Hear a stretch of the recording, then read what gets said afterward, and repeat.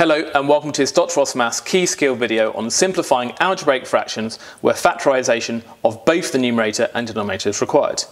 Now we saw in the previous video that basically if we want to simplify an algebraic fraction like this, we factorise the top and bottom first, and then we see what cancels top and bottom, like what can we divide top and bottom of the fraction by, just like we would simplify a normal fraction like 6/9 by dividing top and bottom by 3. So in this video we're going to have to factorise both the numerator and the denominator.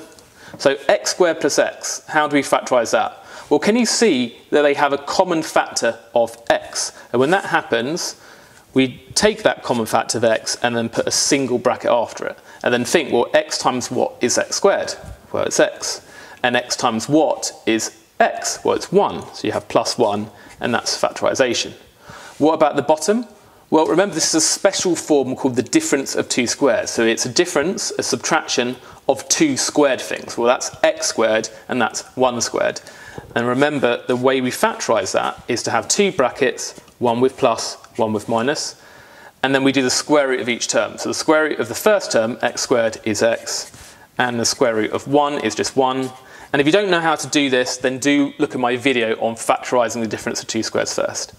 And then we look, what's common top and bottom? What can we divide the top and bottom of our fraction by? Well, there seems to be an x plus 1 common to the top and bottom, so we can cross those out, and that gives you x over x minus 1.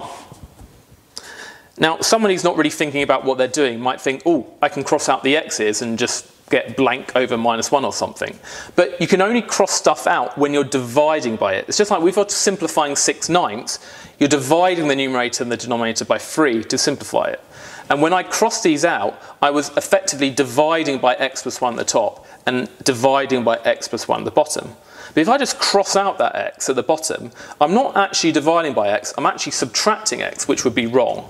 So don't just cross out stuff because you see the same thing. You can only cross out stuff if you factorised it, where you've got it as a product of things, because then crossing out stuff is actually dividing by that thing, and we're only allowed to simplify fractions by dividing, not by subtracting.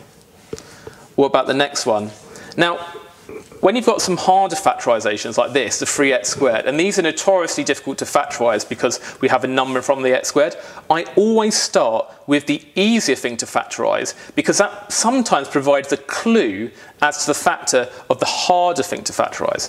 So the numerator is easier to factorise because there's no number in front of the x squared. And remember how we do this? If I put a 1 in front of that, because 1x just means x, I need two numbers that add to give the 1 and multiplies to give the minus 6.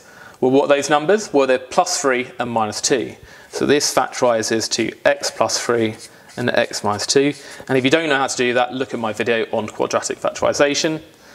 Now, my guess is that because we know that this is going to simplify, otherwise it would be a rubbish question, one of these things is probably going to appear at the bottom so that it cancels. Now, it can't be the x minus 2 at the bottom, because if I did x minus 2 times by something else, when I do that minus 2 times something in the expansion, there's no way it can give you 15, because it won't be a whole number. So it must be the x plus 3. So I've got x plus 3 multiplied by something, because 3 times something can give you 15. Well, 3 times what is 15? Well, it's 5, isn't it? So we know that this has to be plus 5, because then in the expansion, when we do the 3 times the 5, we get that plus 15 at the end.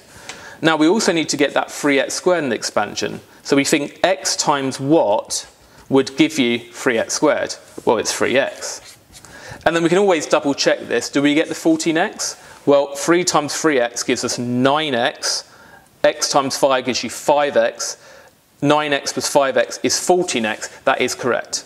But if you don't like this method, like the sort of shortcut, then just factorise this from scratch. Just do the whole method behind it, but it will take much longer. And then we see what's common top and bottom, x plus 3, cross those out to get x minus 2 over 3x plus 5. And note, by the way, that we no longer need the brackets around these things because there's nothing around these brackets, so we can just get rid of the brackets.